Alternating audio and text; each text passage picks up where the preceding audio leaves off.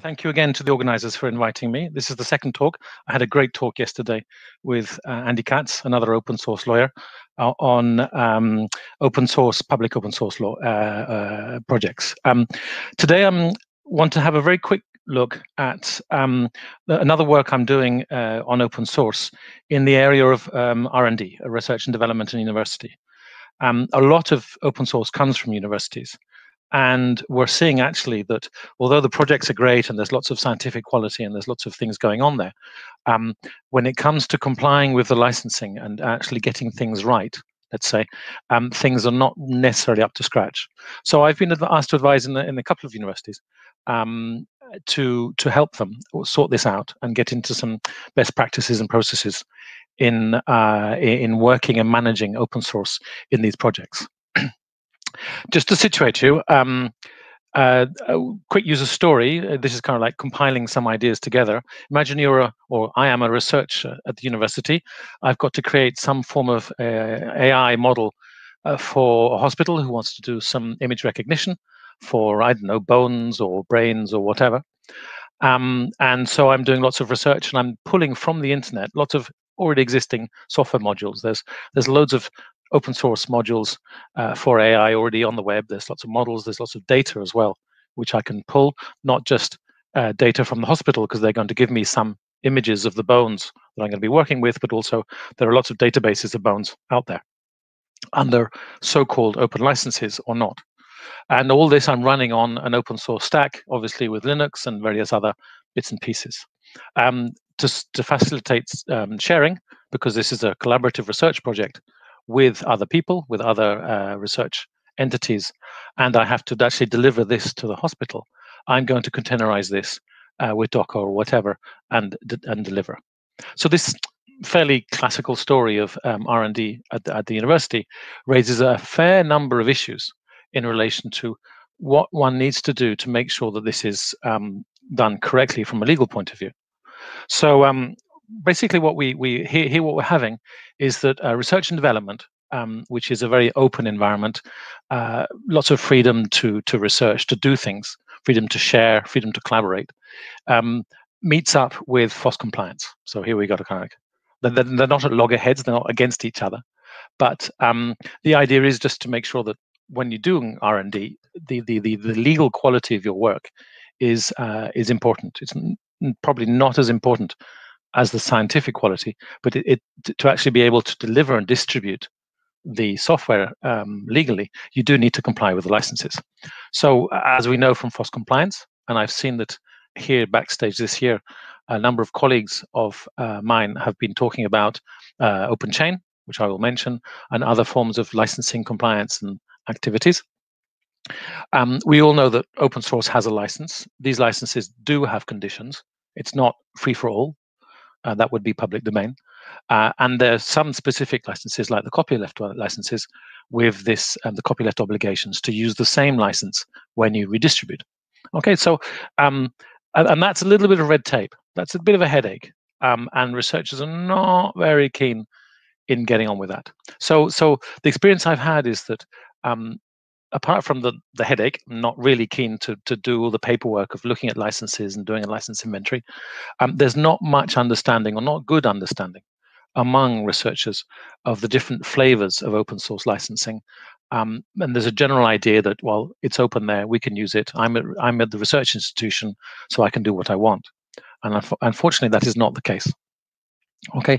Also, I find that no criticisms, but the software development is very disorganized from people who are working already in GitHub or GitLab and have got everything managed properly, to people who just do their work on their laptop and store the stuff in Google Drive or Dropbox, or even on the local drive. That's a nightmare in terms of management for the research group, for the tech transfer office, for the university.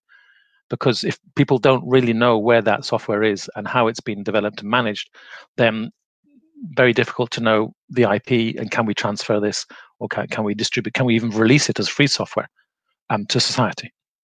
Okay, and another dimension here, which is really important, is there's a significant amount of sharing of code among developers, not just internally within the same university.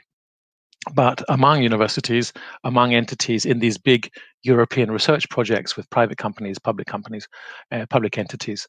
So there's lots of sharing going on. And we know that when we share, we're distributing. And when we distribute, we have to look at the licenses. So the idea here is basically to look at the challenges that are specific to university R&D. They're not the same as private companies or as individuals working independently. And see how we can adjust these and what should we do, what should we implement. Okay, not going to go through all these issues, but we're noticing that universities do want to release as open source, and they think some of them just think that putting on GitHub, that's it. And as you know, we have to have a license, we need to check their IP, and there's all sorts of technical and organizational issues that you have to take care of as well. So just chucking up on the internet is not freeing software. There are tech transfer issues here. Tech transfer is the office of the university, which is looking at the research and saying, what can we transfer to society? What can we license for money? We need to get some funding for new research, and who can we collaborate with in society? Industry, public sector, to work on these projects. And obviously, when you're transferring out of the university into society, again, we're distributing, we need to take care of the IP and the licensing issues. So here comes the knight in white armor. We've been working in the open source law area for the last 10 years. And you've probably heard already too much about OpenChain, but it's a standard now. It's an ISO standard. And basically, it's a set of best practices for open source development to ensure that, in this case, the supply chain is compliant. So when you have a supply chain of 4 or 5 different entities involved, the compliance goes down the chain. And so the person who's distributing it at the end, whether it's a car manufacturer or a modem manufacturer or whenever technology, they know that everything coming upstream from other people is compliant and makes the whole issue of compliance much easier if everybody's done their homework. Okay, so there's a best practice out there, and what we're trying to do in the projects I'm working on is to bring OpenChain into the university, and it's not easy.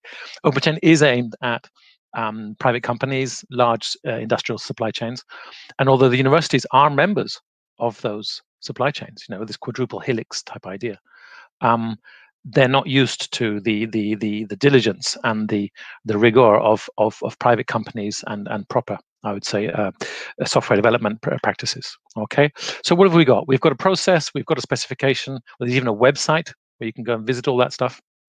Okay, and what I'm doing at these universities is trying to implement these best practices in the R&D departments. And it's a bit like hitting my head against a wall, because there's these large 250 software developers and or scientists working in biochemistry or whatever, and they're not very keen to know about licensing, but it's important. And when they actually do get the story, they say, "Hey, yeah, that's true. That's really important." Okay, so the goal is to ensure compliance, which is obviously a good thing.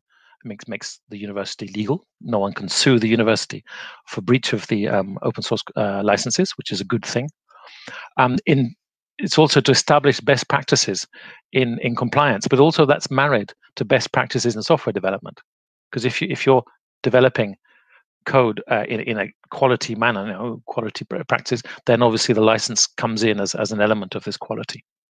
Okay, and the other thing is well, if you do have research software which is properly compliant and IP's cleared and you know what license you want to use, then it's very easy to release as open source correctly on the web or to anybody else. So I think it's an important thing, and all this falls within the umbrella these days of open science and making sure that when you do open science in this sense, whether it's data, whether it's code, whether it's whatever else, that then you are complying with everything in the right manner. Okay, so I'm not going to go through the details of here. It's a typical mission of setting up some procedures and a policy, identifying the people who are going to be helping work with compliance, giving them the tools, training the staff. So it's a typical kind of like mission to implement some best practices. Okay, we did a first stage that we did last year in the middle of COVID. OpenChain has 5 chapters. The first one's program foundation, so basically setting it up. The policy, overall policy, competencies. The second one is tasks, which is identifying who does what and with what resources, in terms of identifying licenses, identifying the code, storing the materials, everything. The third one is review and approval, which is actually looking at a real project and saying, you are using these licenses and these components, and therefore you must comply with these obligations. Okay.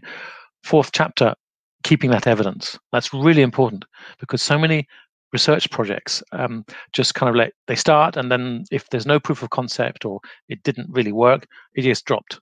The code's still there and it may even be shared, but you lose the evidences you have of what software was used and how it was used. Very important, that point. And the final point, engagement, which is the final chapter, is best practices in engaging with the open source community, and getting contributions or setting up your own open source project and building a community. Okay, so this is the project, and we had some we had a first iteration. We looked at some projects, quite agile style, and we came to some conclusions here on we drew some pictures of how the process could be done and fit into the specific R&D process, which is not quite the same process as an industrial process for building software for a client, or even an open source process, because that's much more not disorganized, but not coherently or necessarily structured in a hierarchical manner. Okay. Conclusions. Well, the first conclusions are that actually, when you get over the barrier of being a lawyer, telling these things, the researchers are actually quite keen on it. They do understand that there's something important there, and it's seen as part of the quality of their research. So that's important. It's also seen as an enabler for sharing.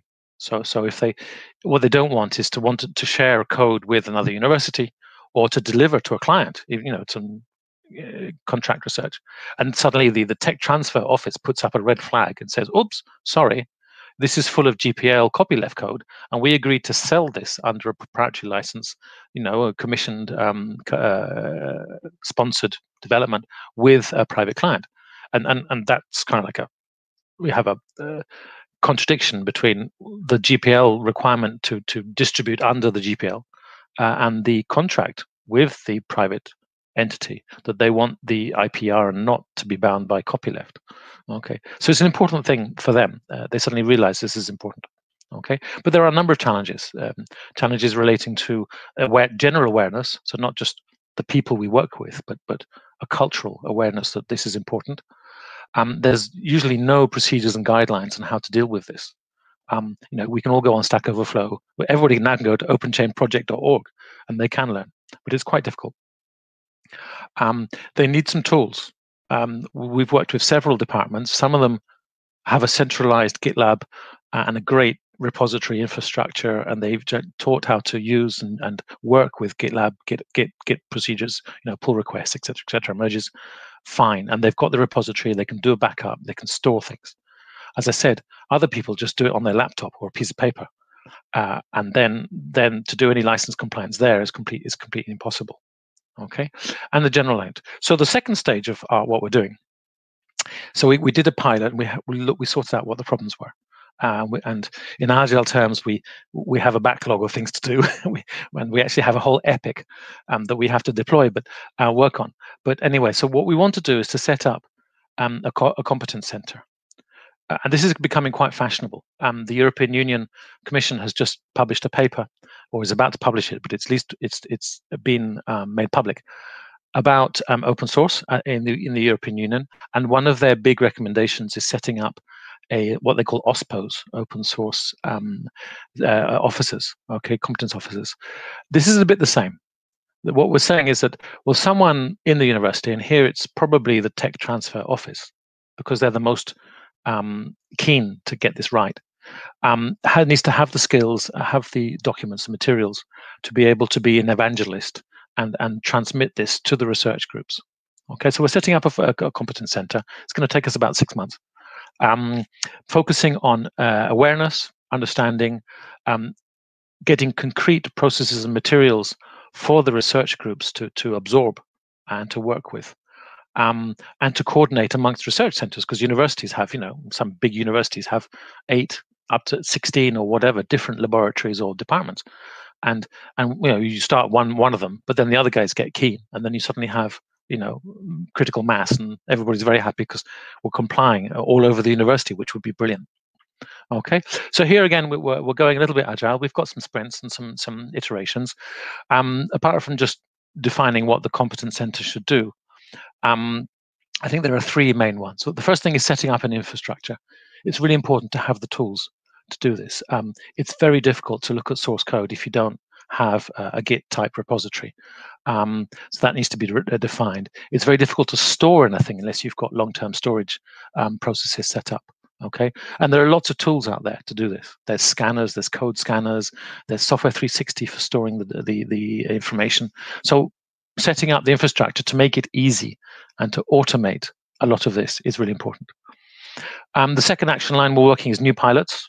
So we're working bottom up. We're basically seeding the idea in the small research groups, the bigger research groups, that they need to do some compliance work, and hopefully they will chat about it over lunch. Well, you don't have lunch these days together, but when we do get together again, they'll talk about it over lunch and think it's a good idea. And then from one project, it'll spin over to another project, and hopefully we get some, again, critical mass, so that the idea gets adopted and said, let's do that, and part of normal best practice. Okay, and I think the third area we're working on is community. I think that's really important. At the moment, a lot of research is done. There's a big research community, and they feel they are a member of a community, but it's a scientific community about the areas of science where they're working. It's not a open source community. So I think what we're trying to build here is this. Get the skills and the knowledge into a minimum of people who like the idea and who can help each other out, and so that the competence center is not not the single source of all information and know-how, but it's a community of people who can help each other. Setting up the usual community, discussion lists, Slack channels, IRCs, whatever the developers use to communicate and have online or offline events together around this concept, and that's really important for sustainability, because we can go in and we can work for 6 months, but if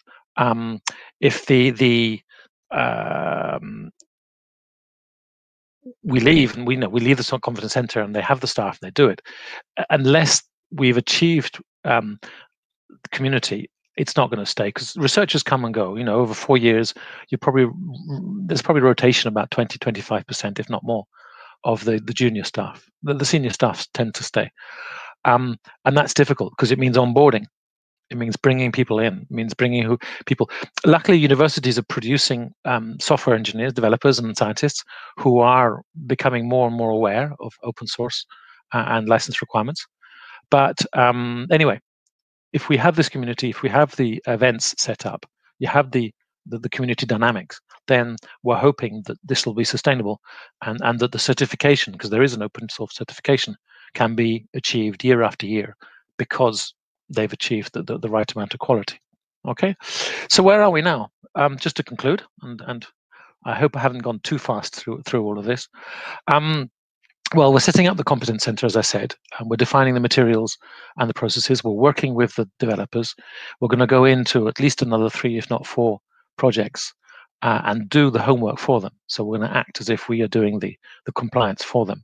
But the idea is, in the next batch, which will be the second 3-month period, we'll be guiding the researchers themselves to do the compliance work, to scanning their code, ensuring that all the licenses are there, working on the copyleft incompatibilities, taking decisions about licensing and what type of license do we want to use, and do we want to free this, and matching the code we have with whatever tech transfer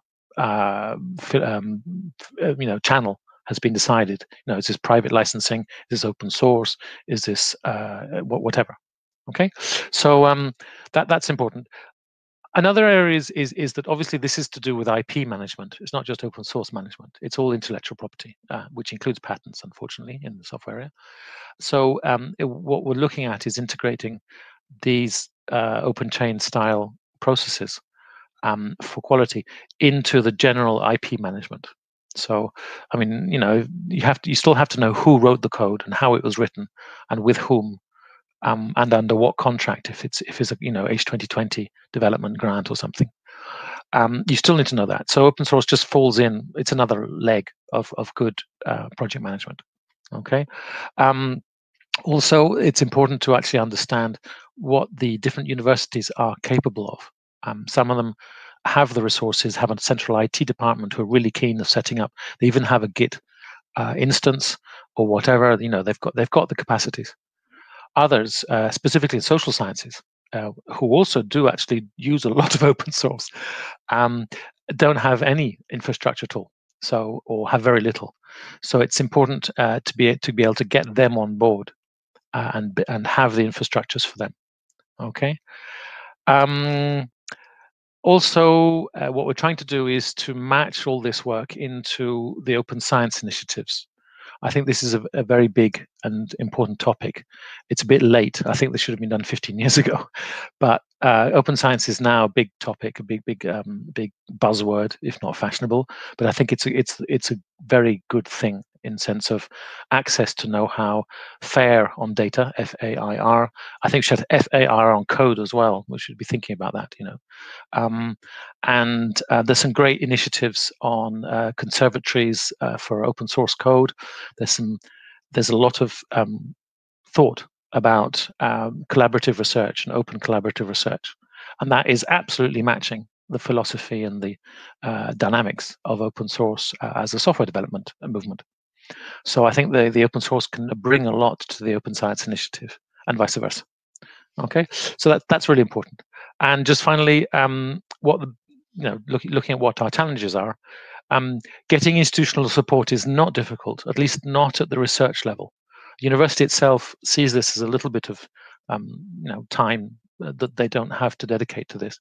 But usually, as I said, with open science, nearly all universities are, well, I think all of them are, in favor. And so it's difficult to say, I'm in favor of open science, but I'm not in favor of open source. That would be totally inconsistent. So that's good.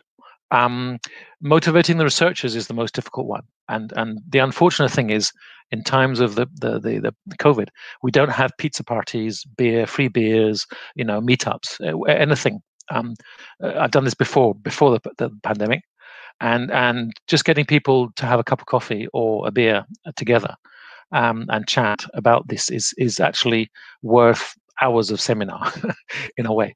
So hopefully when all this is over, we can go back to being normal human beings and being social and use social dynamics to get this transferred around and people motivated.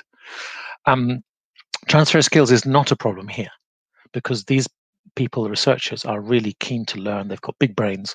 They just take it on board as another step in their research projects. And the difficulty here is the only trick is to make these skills seem interesting, sexy, important, valuable for their curriculum, to get so that if they want to transfer or they want to go from being a researcher to industry, they've got skills on their curriculum which are important, and they can highlight those. So that's good. And as I said a little bit before, working top down in open source it's hopeless. There's no point. We've tried to do it in public sector, it doesn't work. You've got to be bottom up. So this is why we're starting in one department, in a few pilot groups, and going up. And the idea is to seed the revolution, and then with some cross-pollination, we get into some other research departments, social scientists, we get into biochemistry, we get into the medical department, where there's lots of open source going on, lots more than people think. Even more in open data, and they have to have the same practices for open data as you have for open source code. Anyway, so that's where we are, and that's what I really wanted to say, just to show that things are happening, and I think university, which is one of the areas where a lot of open source is produced, if they can get on board and produce legally quality open source, then we're going to be much easier.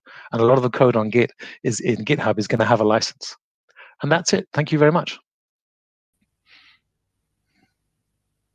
Thank you, Malcolm. Thank you very much. And yeah, it's great to hear that so much is going on under the radar in the academic sphere and getting funding, presumably, to contribute to. I live in Spain. Funding is like a strange word that we don't really know about.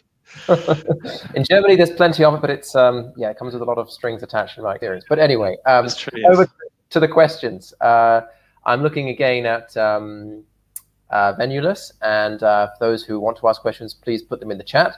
In the meanwhile, I'll put some questions that came to my mind.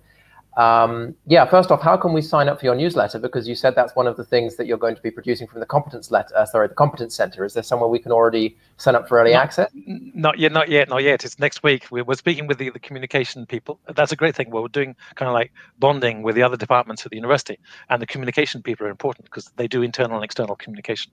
So yes, but there's a newsletter. There's a newsletter on OpenChain. The one you should sign up is go on to openchainproject.org and sign up for the newsletters on OpenChain. There's a lot going on there, and it's really quality work with some great people who are actually speaking at the conference as well. So you know, Shane Coughlin, Miriam Bauhauser. There's some great people there who are doing a lot of work. Fantastic, fantastic. I'll do that. And again, about the Competence Center, it sounds very exciting. I'm wondering how it's funded. Is it a pro bono project? How does it fit with your work or the other experts who are contributing to this? No, well, the Competence is actually in the university, so it's funded by the university within the budget of probably of the Tech Transfer Office. That's outside my area of knowledge of where the money comes from. Yes, I get funded for my advisory services, and the whole point is to do knowledge transfer, so that by the end of this year, the Competence Center is up and running by itself. So, and the funding, yes, there is funding. There's quite a lot of funding coming from public administrations for quality and research, and they're putting open source compliance as part of quality. Okay, and there's funding here in Catalonia under PETR projects. There's funding in the European Union, and probably from the other entities for this concept of quality and open science. So that's where I'd look for budget.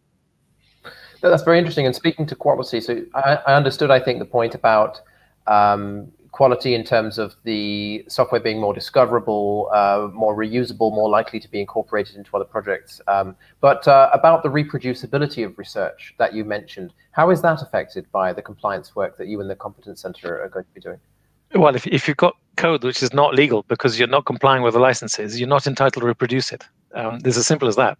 You can download it and do what you want illegally, because if it's not complying with the copyleft licenses, it hasn't got the copyright notices. Boring stuff that the lawyers deal with, but actually the bread and butter of making open source work.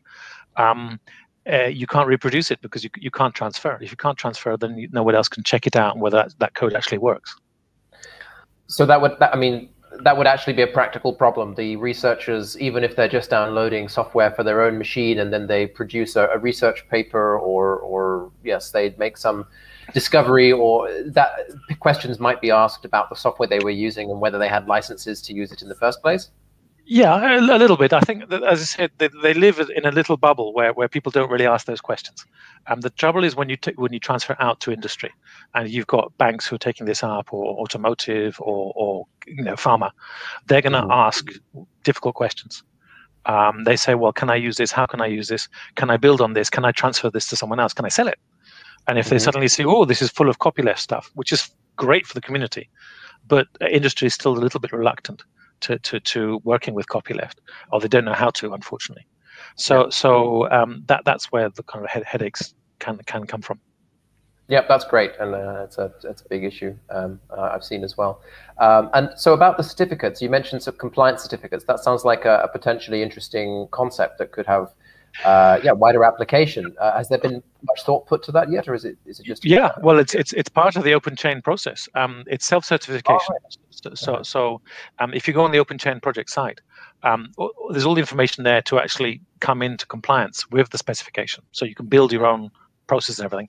And at the end, there's a kind of a certification questionnaire where you tick all the right boxes and you say, guys, I'm compliant. So it's a little bit informal, as you said. It's self-certification. Now that we are an ISO, formal ISO standard, I'm sure that it may move to a more formalized thing that some third-party auditor or qualified standards verifier, whatever they are, can give their official seal of approval or whatever. But I mean, for the moment, we're working open source. We do our things ourselves, and we trust. So and transparency provides helps trust. So yeah, but the certification scheme's there, and you can read the questionnaire, and if you tick all the boxes, you can go and put your logo on the website and say, "Hey, I'm the next one who's compliant." Yeah, absolutely. And has there been any thought put to campaigns around raising awareness of the work that the Compliance Center will be doing? I know it's early on and you're getting your publications up and running, but there seems to be some overlap with, for example, other NGOs in the field, FSFE or open source initiatives. Yeah, well, I mean, FSFE and open source have been with OpenChain for a long time. Linux Foundation it's now hosted at Linux Foundation, and there's lots of noise about that. If you just look up OpenChain project and open source, and you'll find that there's Shane Coughlin is the greatest communicator in the world, just about. So on OpenChain itself, yes, there's lots of noise. In OpenChain in university, no. This is the first project I know about. So we're not next week when we speak to the communications guy, girl, she will be telling us when and how we can communicate this. I think we won't be able to do it until the summer, but we'll get it out there. We'll be writing some stuff about this. I imagine students would be a very receptive audience for all sorts of reasons. So I hope that the outreach there is successful over time. Yeah, we have an exam. We should have an OpenChain exam just to make them see if they can graduate. Could be part of the grant application process. Exactly. Exactly. That's great. Thank you so much.